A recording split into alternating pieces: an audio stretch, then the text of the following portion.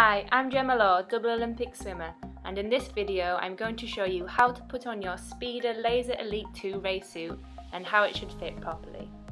Make sure you are completely dry. Also, tie your hair up to avoid any dripping of water down your body.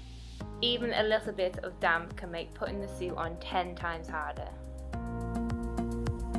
The suit does look small, but it's supposed to be tight to get the benefits of the race suit. It can take up to 20 minutes putting the suit on. Make sure you leave yourself enough time. Start with turning the bottom parts of the leg over so the leg is easier to slide on.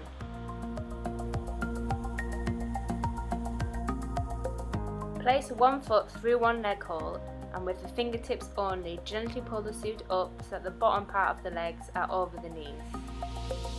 Do this for both legs.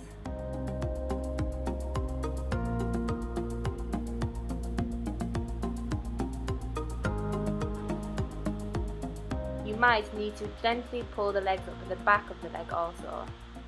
Don't forget to turn the sticky seals back over before racing. Make sure the suit is pulled right up. This squatting action helps. When getting it over your hips, be careful when pulling at the suit. Use your fingertips only, not your nails. Make sure the bonded seams are pulled up high enough, about level with your hip bones.